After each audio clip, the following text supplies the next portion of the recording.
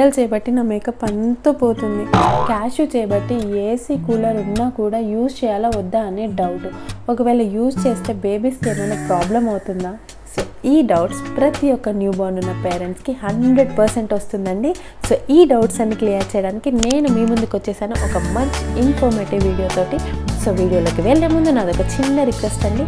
So నా ఛానల్ని first time visit చేశారా అయితే వెంటనే కింద కనబడుతున్న రెడ్ కలర్ సబ్స్క్రైబ్ బటన్ నొక్కి పక్కనే ఉన్న గంట సింబల్ కూడా మోగించండి. Ding dong. ఇంకా అస్సలు ఆలస్యం చేయకుండా వీడియోలోకి వెళ్ళిపోదామండి. Let's move to the.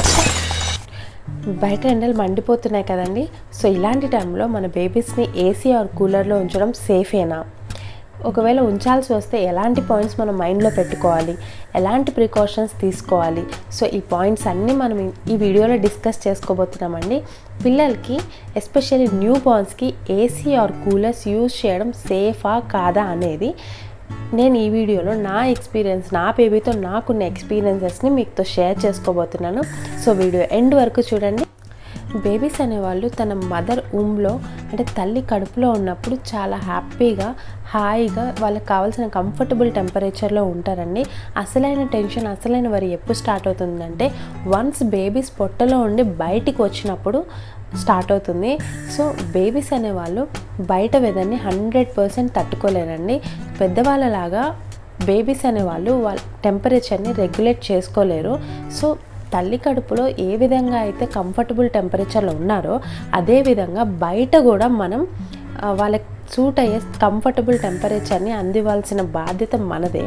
So ఇలా చేయడానికి కొన్ని మోడిఫికేషన్స్తో వాళ్ళకి మనం సూటబుల్ టెంపరేచర్ అనేది అందించవచ్చు. ఎస్పెషల్లీ నేను సమ్మర్లో పుట్టిన బేబీస్ గురించి మాట్లాడుతున్నానండి. నా విషయానికి వస్తే క్యాష్యూ జాన్ 3న పుట్టాడు. సో 1 మంత్ నాకు ఎలాంటి ప్రాబ్లం లేదు. నా ప్రాబ్లం ఎప్పుడు స్టార్ట్ అయిందంటే ఎండలు ఎప్పుడైతే స్టార్ట్ అయ్యాయో అప్పుడు నాకు అసలైన టెన్షన్, వరి అనేది స్టార్ట్ అయింది. అసలు బేబీని అంటే క్యాష్యూని ఏసీలో ఉంచొచ్చా? ఒకవేళ ఏసీలో ఉంచితే ఏమైనా జలుబు చేస్తుందా, లేకపోతే ఇంకేమైనా ప్రాబ్లమ్స్ వస్తాయా అని ఇలాంటి ఎన్నో డౌట్స్ నన్ను చాలా వరీ చేశాయి. బట్ నేను కొన్ని ప్రికాషన్స్ తీసుకున్నాను. ఆ ప్రికాషన్స్ తీసుకోవడం వల్ల ఇప్పటికీ క్యాష్యూని నేను నైట్ అంతా ఏసీలో హ్యాపీగా, హాయిగా ఉంచగలుగుతున్నాను. నేను ఎలాంటి ప్రికాషన్స్ తీసుకున్నానో అవన్నీ నేను ఇప్పుడు మీతో షేర్ చేసుకోబోతున్నాను. బేబీస్ని ఏసీలో కంఫర్టబుల్ టెంపరేచర్లో ఉంచడానికి 2 వేస్ ఉన్నాయండి. ఫస్ట్ వచ్చేసి రూమ్ టెంపరేచర్. ఏసీ కానీ కూలర్ కానీ ఉన్న రూమ్ టెంపరేచర్ అనేది కరెక్ట్గా మెయింటైన్ చేసుకోవాలి. సెకండ్ వచ్చేసి రైట్ క్లాతింగ్. బేబీస్కి వేసే డ్రెస్సెస్ అనేవి వాళ్ళు కంఫర్టబుల్గా ఫీల్ అయ్యేలాగా ఉండాలి. సో ఈ 2 విషయాల్లో కనుక మీరు జాగ్రత్తలు తీసుకుంటే బేబీస్ని హ్యాపీగా, హాయిగా ఏసీ కానీ కూలర్ కానీ యూజ్ చేసి వాళ్ళని సేఫ్గా ఎలాంటి ప్రాబ్లమ్స్ లేకుండా చూసుకోవచ్చండి. సో ఇప్పటి వరకు మనం వెతుకుతున్న క్వశ్చన్కి ఆన్సర్ దొరికినట్టే కదా.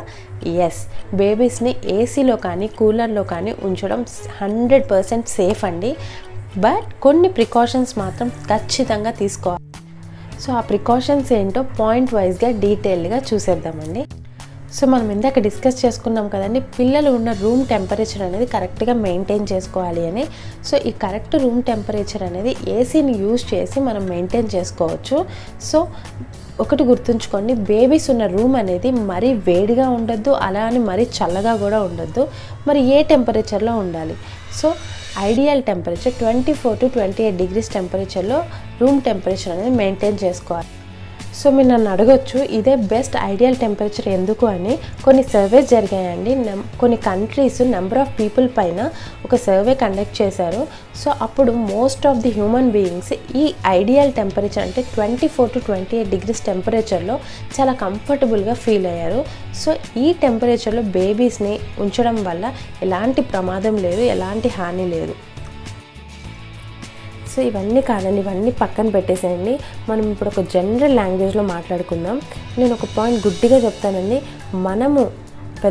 మనము ఏ టెంపరేచర్లో అయితే కంఫర్టబుల్గా ఫీల్ అవుతామో సో మన బేబీస్ కూడా అదే టెంపరేచర్లో కంఫర్టబుల్గా ఫీల్ అవుతారు. అసలు ఈ కంఫర్టబుల్ టెంపరేచర్ని తెలుసుకోవడం ఎలా? మీరు ఒక టీషర్ట్ వేసుకొని ఒక ఏసీ ఉన్న రూమ్లో కూర్చోండి. సో అలాంటప్పుడు మీకు ఒక బ్లాంకెట్ కానీ, ఒక స్వెటర్ కానీ, లేదా ఒక ఫుల్ స్లీవ్డ్ టీషర్ట్ కానీ వేసుకోవాలి అని అనిపించట్లేదు. అలాంటప్పుడు ఆ కూలింగ్ అనేది మీ బాడీ తట్టుకోగలుగుతుంది కాబట్టి అది మీకు రైట్ టెంపరేచర్, అంటే మీరు కంఫర్టబుల్గా ఫీల్ అయ్యే టెంపరేచర్ అనమాట. సో సో ఫర్ ఎగ్జాంపుల్ నా విషయానికి వద్దామండి, నేను ఇప్పుడు ప్రెజెంట్ 26 degreesలో ఏసీని ఉంచుకొని ఉన్నాను.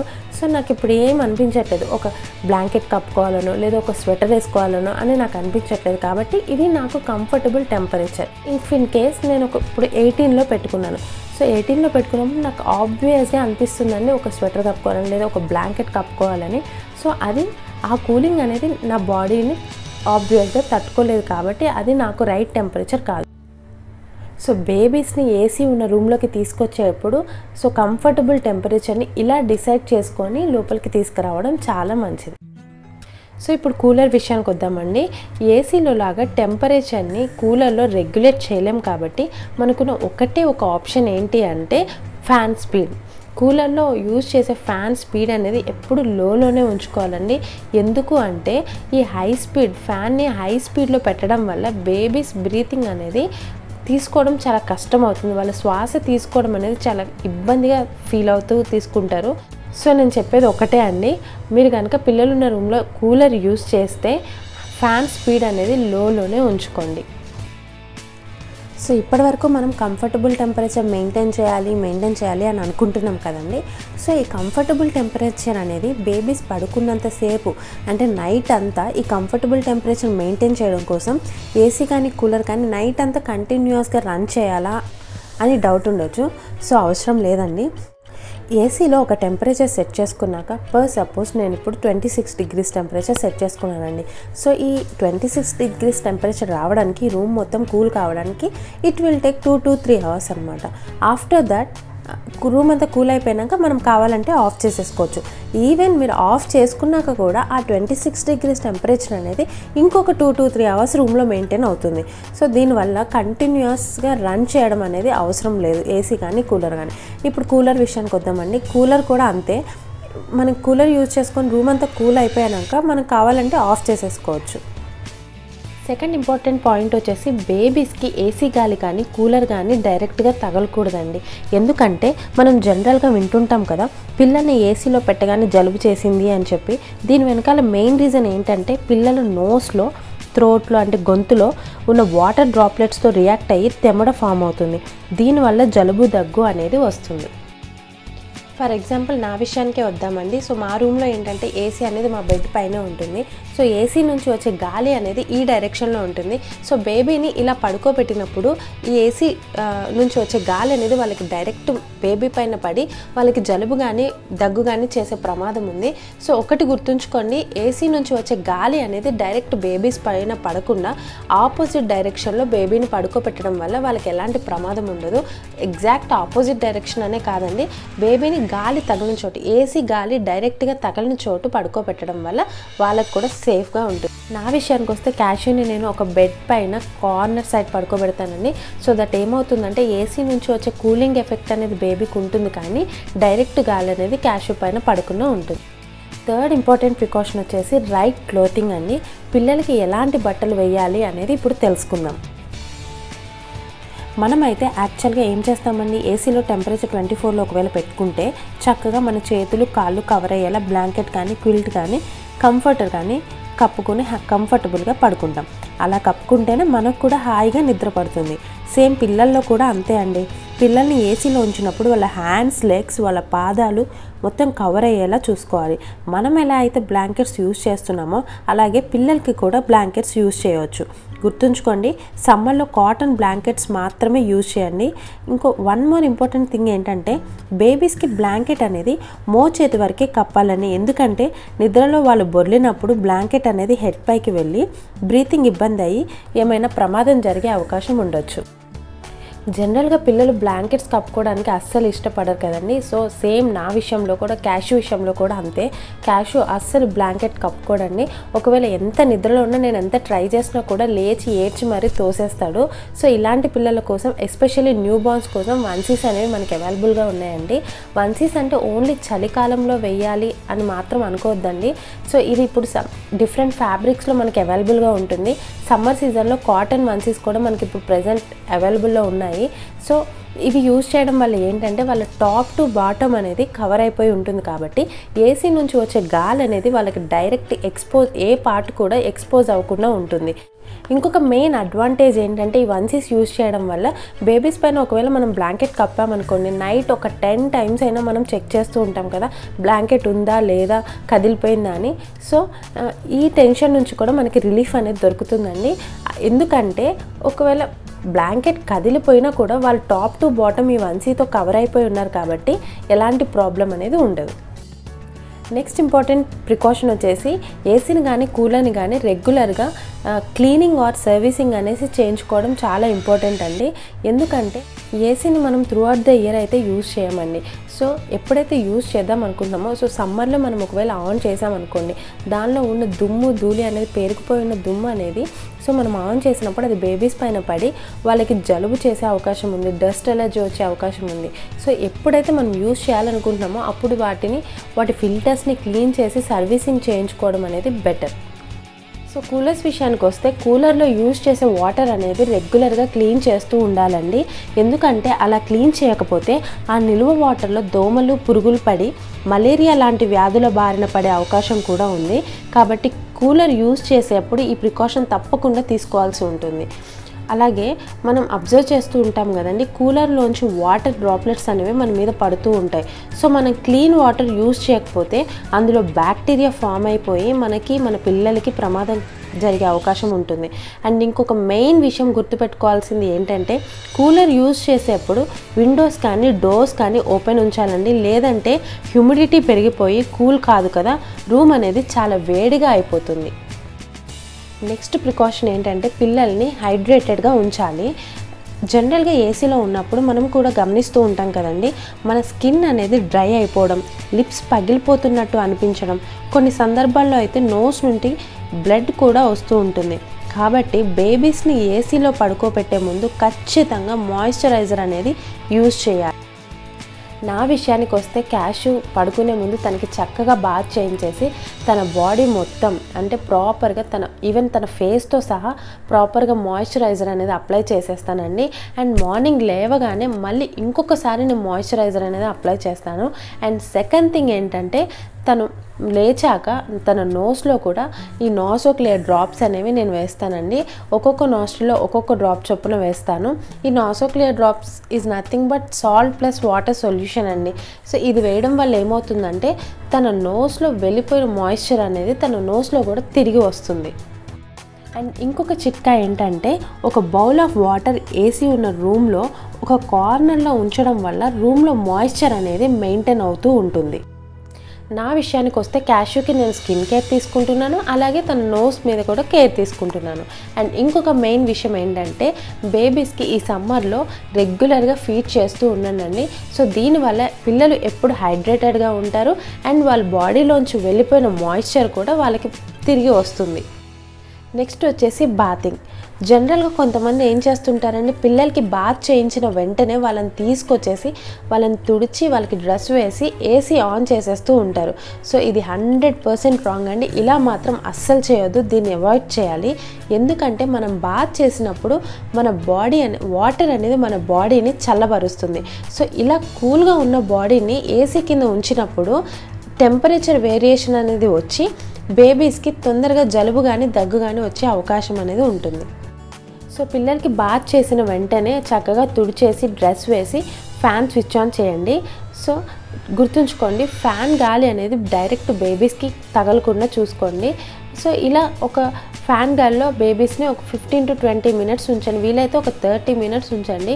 సో ఇలా ఉంచడం వల్ల ఏమవుతుందంటే బేబీస్ యొక్క ఆ కూల్ బాడీ అనేది నార్మల్ రూమ్ టెంపరేచర్కి కంఫర్టబుల్గా సెట్ అయిపోతుంది.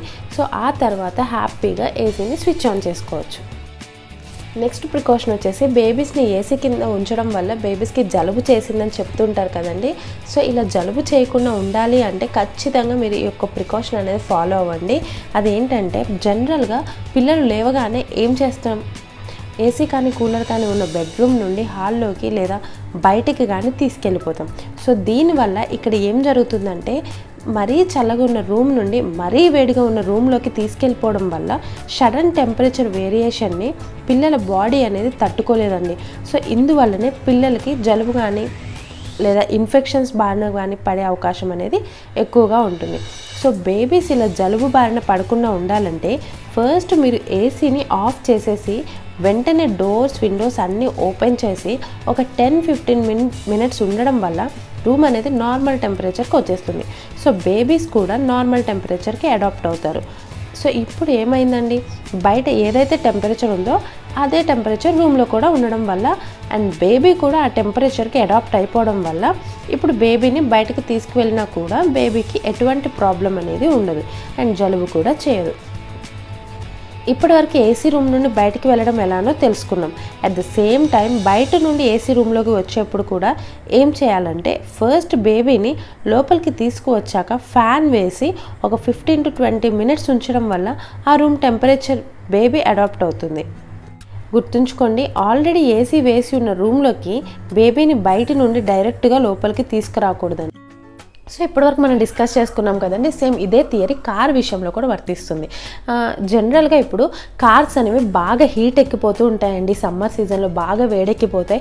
సో ఇలాంటప్పుడు మనం బేబీస్ని ఎక్కడికైనా బయటికి కార్లో తీసుకెళ్ళాలి అనుకున్నప్పుడు ఒక 10 మినిట్స్ బిఫోరే మీరు కానీ మీ పార్ట్నర్ కానీ కార్ యొక్క విండోస్ డోర్స్ ఓపెన్ చేసి ఉంచాలండి.